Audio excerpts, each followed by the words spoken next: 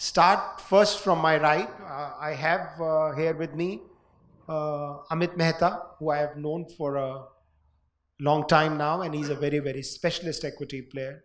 So I would say, if Amit, you can introduce yourself, make a few brief opening remarks, and then we'll take it forward. Sure. Thanks, Sanjeev.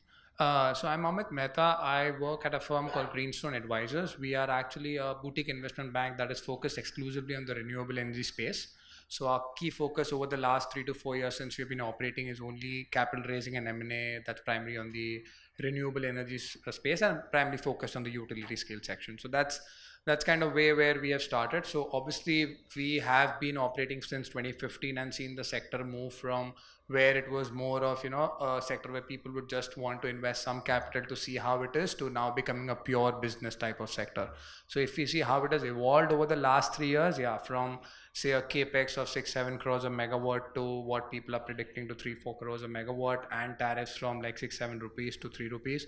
And that shift has happened due to multiple reasons, few being discussed by Mr. Sanjeev and Daanish earlier, that how the cost of capital is reduced, how a lot of players have come into this sector, starting off with minority private equity players, moving on to private equity players backing platforms by themselves, and now being talks considered about more pension funds, sovereign funds, etc. coming into the sector. So even that shift, even on the technology side as well as the type of capital, has changed. I would like to touch upon 2 points in the opening remarks. One would be on, say, returns, which Daanish earlier mentioned, that they've compressed from that 16-17% to 13-14%. We agree that we have seen such type of compression in the market. However, people predicting that are these lower tariffs viable or unviable, obviously it's a question mark. Think being a third party, okay, we have all the right to comment whether it's viable, unviable. But if you look at the people who are bidding these auctions, right, or winning the auctions in this, these are people who have developed over gigawatt of projects, like 500 megawatts, gigawatt, couple of gigawatts. So saying that they do not know what's happening, what is their cost of capital or what is their capital cost, because that is another plug into this big kind of game of, let's say, cost of capital and capital cost. So there are players who are, I would say, strong enough and who are educated enough to know what they are bidding. So being saying that is it viable, unviable, that is okay. It's very easy. We agree it's very difficult to absorb saying, oh, is a 2.5 rupee tariff viable for a 15% return. But having said that, we need to back the players who are actually bidding this and who are smart enough to know what they're bidding at. So giving them that benefit of doubt that over the next couple of years, these projects will be built up and we'll have a better sector to look into. And the second point that I would like to mention is on the M&A front, given that a lot of equity aspect is covered by Daanish and Mr. Sanjeev, would be that yes, that significant amount of consolidation is being seen in the sector. So somebody with a 50-100 megawatts having no capital to bid in is definitely looking out for M&A opportunities. And there are players who are actually planning to become larger utilities, as we saw in the US, right? It started off with multiple players, and at the end, we are now narrowed down to 5 to 7 utilities who are key in the renewable energy sector. So same, we are on that path in India. And on that M&A front, maybe just for what we are seeing in the market, we can let you all know is that, okay, the same 14 to 15% returns is what the acquirers are hoping for, but then there is one element, which is the debt element, what any acquirer has. So what we see that this 14-15% is around the 9% refinancing type of numbers, what we see in the market that people are baking in while they give out their acquisition quotes. But having said that, every developer has his own view and every investor has his own view. And on the EBITDA ranges, if you would just like to say, then around the 6.75 to 7 times EBITDA for any operating project is where we are seeing the market today in the M&A front. And there are significant amount of players, few of them mentioned by Daanish earlier, who have acquired significant stakes in the last 6 months. And we see them as one of the large players going ahead. And that's how the sector is moving into that.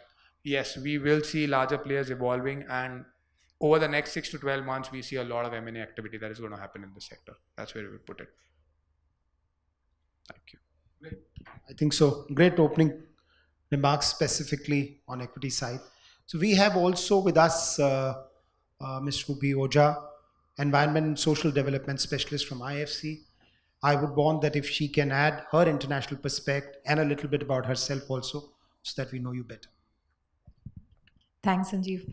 My name is Ruby Ojha and I work with the International Finance Corporation.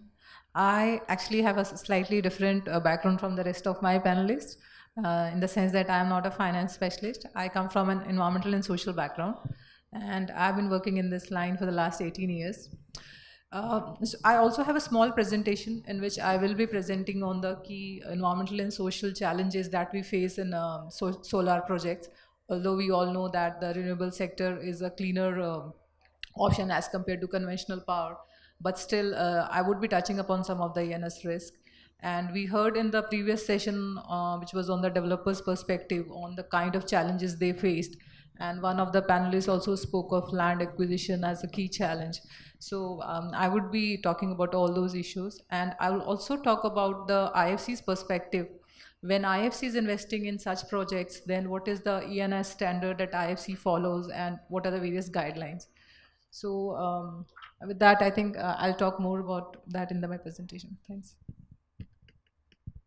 Thank you. So I think we'll need to keep a little time for your presentation as well. And now let me bring in, as I think you would like to listen to somebody who's very, very really on the ground in terms of almost all the projects that are happening. So a rating agency, which is headed by uh, Sabyasachi here, who's present with us from ICRA. Sabya, can you give us some views from the sorry, grassroots, and how things are shaping up in this sector, and what your views are specifically for some of the developers who are present here, how they should handle equity and take it forward? Please. Yeah, thanks, Sanjeev. Let me introduce myself first. I am Sabyasachi Majumdar. I am Senior Vice President with ICRA Limited. I am part of the ratings business of ICRA Limited. I look after power and a few other sectors such as telecom, cement, etc. And we are a 50% plus owned by Moody's, and we are a listed company. So that's a little bit about myself and my organization. Coming to our, see, there are two questions typically which I'm always asked whenever I'm speaking on renewable energy, whether it's solar or wind. One is, of course, whether the government's target of 150 gigawatt or whatever, 175 gigawatt is going to be achieved or not. And second, of course, is increasingly on the viability of the tariffs.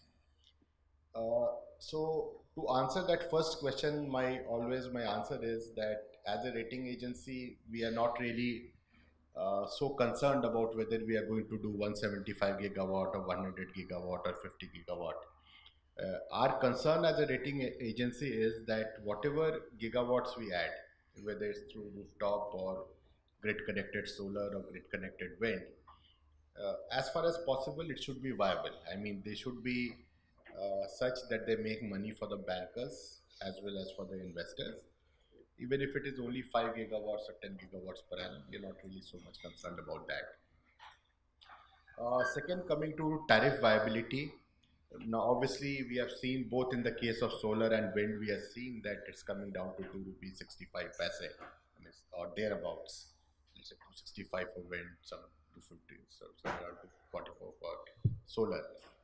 Now, of course, those are projects which are not implemented yet. Those are projects which are going to be implemented in the future.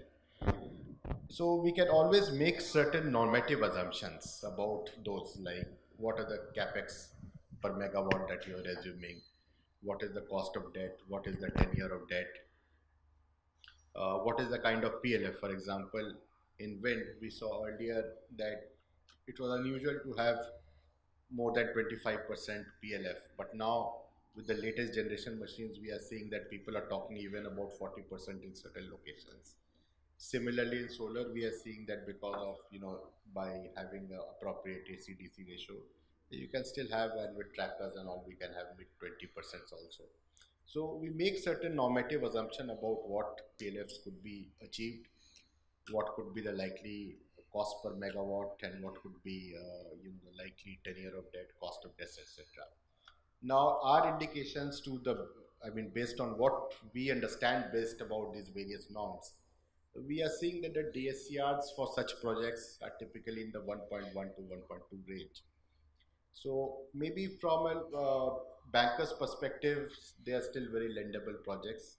Now our equity return computation typically for such projects are coming into the high single digits. Now the question is that good enough? I mean, typically, since I have been associated with the Indian power sector, that 15.5% or 16%, post-tax return on equity is always firmly imprinted in our mind. But that was based on certain, investment that was based on certain return expectations. Now, if you are, for example, a Japanese guy who probably has to pay his bank to keep his money, would he be insisting upon a 16.5% return, assuming that in over a 25-year period, the rupee does not depreciate by more than 3%? Perhaps for a even 5-6% rupee ROE could be good enough. So really, as a debt rating agency, as long as the DSCR is safely above 1, we are not so concerned. We are not really so much concerned about equity returns. And again, it's a question of who is the guy who is investing the money, what is his return expectation, and what is the alternate return he could get on that money. So those are questions which really the specialists, I mean the guys who are actually putting in the money. I mean, for me to hazard a particular number of you as a arranger to hazard for that number is one thing, but it's actually ultimately down to the person who has to put in the money. So broadly, that's what I'd like to add. Of course, as and when we are discussing risks, I could give my own perspective about what we see as a key risk.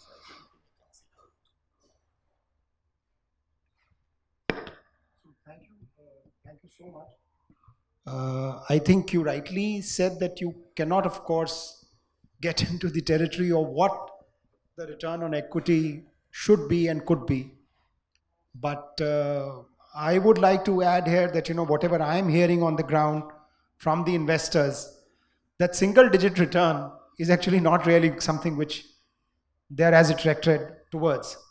And, though it has to rationalize, of course, from a level of 16% that government first started with on the post-tax, which you rightly referred to.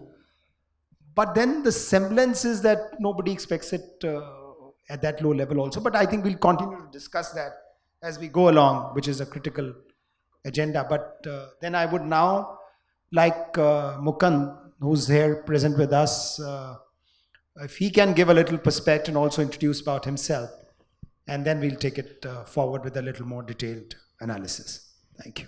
Sure, thanks, Sanjeev. I'm Mukund Santhanam, part of the corporate finance team based in Deutsche Bank. Interestingly, Deutsche Bank, of course, being a bank, we're mainly in the debt space. Again, being an international bank, we clearly look at more cross-border financing. But for Deutsche Bank, this particular sector, the renewable sector, has been a very important part of our home market. In Germany, which as you know is pretty much a leader, whether it comes to technology, whether it comes to the regulatory environment, whether it comes to financing structures, in terms of renewables and how renewables have evolved out there. Obviously, we have done a lot across for the renewable sector in Germany, in the US, and recently in the recent past in India. Our interest in this sector is across a range of products. Right? One is clearly as a debt financer. Debt financer, project finance, yes, but more interestingly as a more holdco level financing, which is looking at refinancing of existing indebtedness. The second interest that we have is essentially as a equity capital markets. We are there with quite a few clients and helping them introduce them to the public markets, both in India and outside. The third, of course, is getting our international clients to the Indian market and essentially working on having various clients who are looking for opportunities, investment opportunities in India, and our Indian clients are looking at international capital kind of flow in there. So that's broadly the kind of role that we're working on. I know we're going to be discussing a few things around some of the key topics, but I'll just kind of take on 1-2 points that Daanish also mentioned. Essentially, we're seeing a lot of private equity investors coming into India. They are coming in mainly as investors who see value in building and developing a platform. So you see them come in, put in a platform, bid for contracts at primary, develop those contracts, and then later, obviously, like any private equity investor will look at an exit option. So that is a model, and you're seeing the first of those actually probably going towards the exit door now. The second model that we're seeing, interestingly, is quite a few other both private equity as well as more what we call more patient capital, longer term capital. looking at, not I won't say minority stakes, looking at 50% kind of stakes in large platforms in India or to be built platforms in India. Where does that interest really come from? They don't want to go through the difficulties in dealing with a single promoter in India. They don't want to go through the challenge of building a platform from scratch.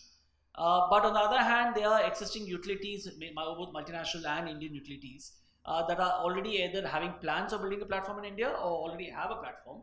And there's a lot of private equity interest in actually being a participant in that. So you'll see quite a lot of divestments from, some have already been reported in the papers, some are yet to happen.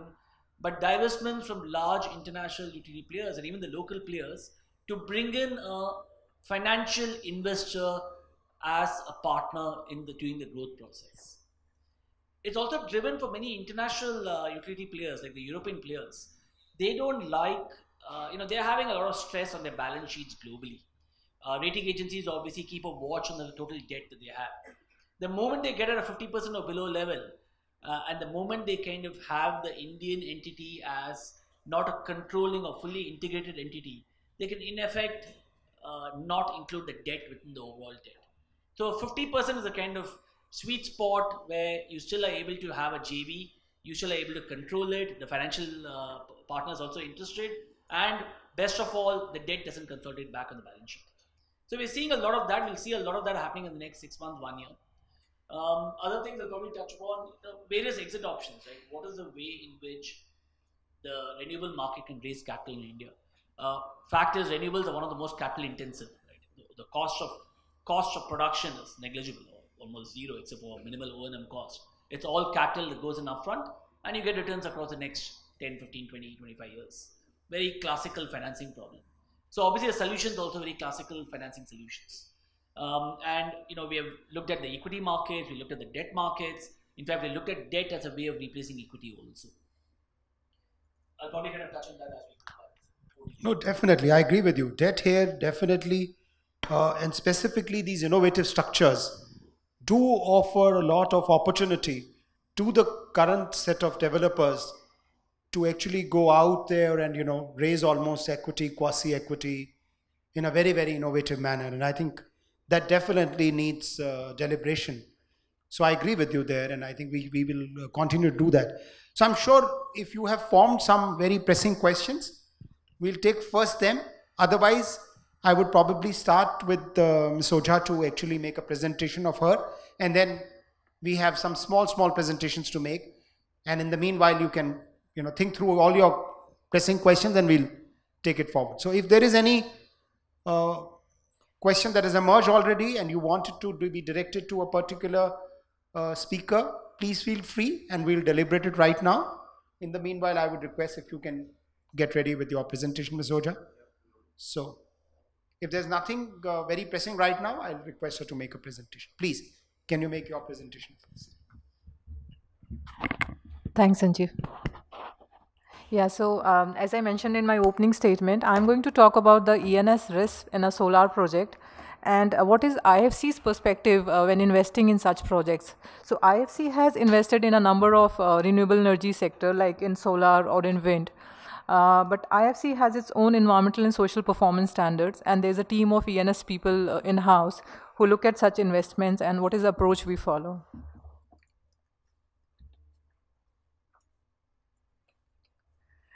So I mean, just talking of solar energy, the very first thought that comes to our mind when we speak of solar energy is that it is certainly much more environmental friendly than other conventional power sources, in the sense that there are no emissions from project, like in case of a conventional thermal power project, or there are no wastewater discharge, or the carbon footprint is certainly much lower than as compared to any other power source. But having said that, I've worked on a number of solar projects, so I would be just touching upon the key ENS issues. The first and the foremost is the land acquisition. We heard about that in the developers session as well. So as we all know that land is a very contentious issue and it's not freely available. So to get a land which is free from encumbrance, it's itself a very big challenge. And what we encounter in India is that a single part to get a vacant land in itself is very difficult. So either the land acquisition would involve physical displacement of people, wherein people are residing and are required to be moved away, or there would be economic displacement. Economic displacement means that people are practicing farming or some sort of, or there's a grazing area. So those people have to be moved away from that, and that is called economic displacement. And then also there are issues related to land ownership. Land ownership records are not as sorted out in India as in other countries. So there are a number of title holders. So to get all that sorted by a developer is a big challenge. Then for a solar project, apart from the land acquisition for the main plant, there would also be a transmission line and other associated facilities. So acquiring the right of way for that is also a challenge. And when we look at solar project and compare it with other conventional power sources, the land required is certainly much more than, so on an average, it's like 4 to 6 acres per megawatt for a solar, while it would be 1 acre for a thermal power plant. So the land requirement is certainly more.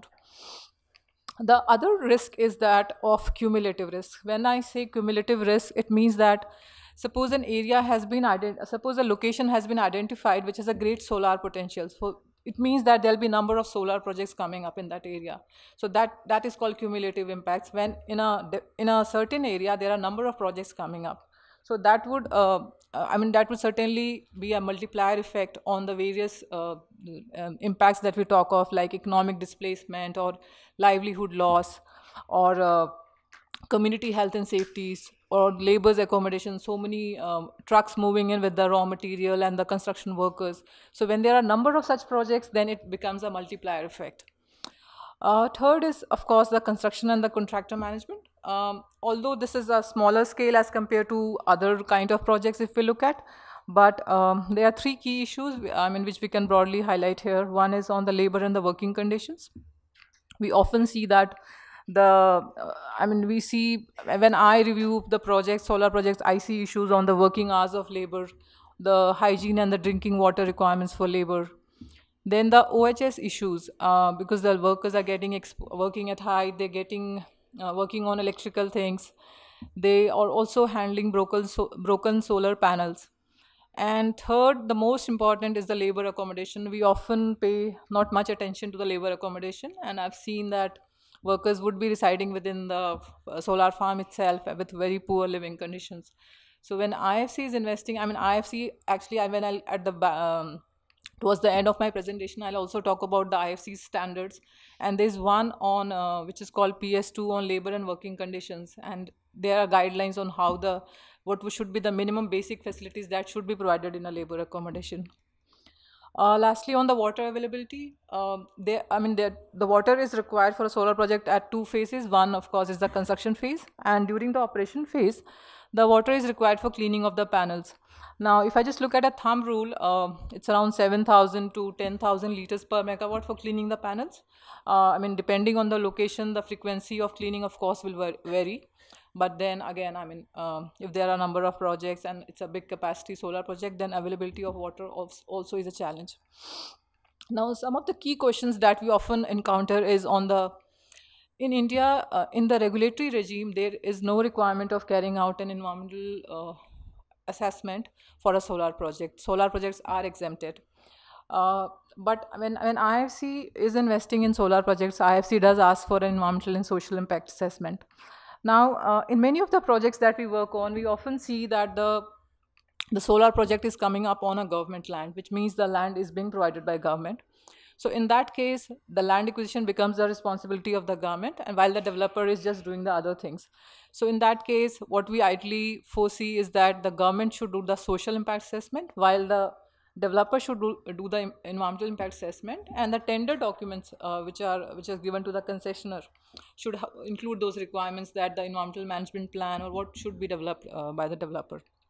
Again, the cumulative assessments and the implementation part of it. As I said, that there is an overlap between the role of a government and the developer in the case where the government is providing the land. Basically, we're looking at many projects. We've just come across what should be a best risk allocation strategy, because that is what has to be agreed upon. So as I said that if the land is being provided by government, and this is a scenario in which we are looking where the land is government. So the government, it becomes government's responsibility to provide land free from encumbrances, to carry out the social impact assessment, while the developer should be responsible for developing the environmental impact assessment, the environmental management plan, and developing the other various sub-management plans like occupational health and safety management plan, or developing a stakeholder engagement. And then there should be a joint responsibility between the government and the developer, like including what should be the contract, but the government should include the various ENS clauses in the concessional agreement so that the developer can further implement it through its contractors. Now, I mean, why we are saying all those things is because, I mean, I come from IFC, and IFC has its own sustainability framework, which includes 8 performance standards. Now, what are performance standards? So these are kind of, I'll just touch upon that. The performance standards are listed as between PS1 to 8. PS1 is assessment and management of environmental and social risks and issues, impacts. So it basically includes details on what should be in the policy, what should be the organizational capacity, what are the various management programs, what are the measures to assess the environmental and social risks in a project. PS2 is labor and working conditions. So it touches upon the grievance mechanism that should be there for the workers, what should be the working conditions, and what should be the occupational health and safety standards. PS3 is on pollution prevention and resource efficiency, which touches upon things that are either released to the environment like emissions or wastewater discharge or solid and hazardous waste, greenhouse gas emissions. PS4 is community health and safety. So it touches upon, so if there is some transport of material and which is passing through some village or through a road which might impact the community, so it touches upon that. These are very detailed standards, but I'm talking very roughly because we have limited time. PS5 is on land acquisition and involuntary resettlement. I already talked about that in my first slide. PS6 is biodiversity conservation. So it is like if the project is coming up in a forest area where there is a population of flora and fauna, so what to look into that. PS7 is indigenous people. It means indigenous people, I mean what we call scheduled tribes in India. So these are the people who are not into the mainstream population, and so I mean we have to look into how they are getting impacted and how they are getting compensated for that.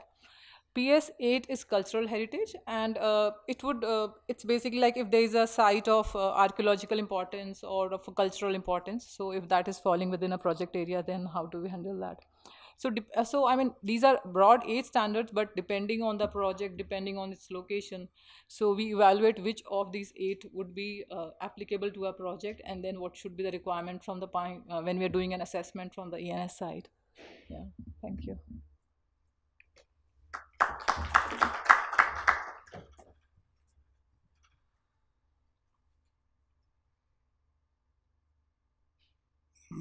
Thank you, Ruby. So I think that was a great perspective.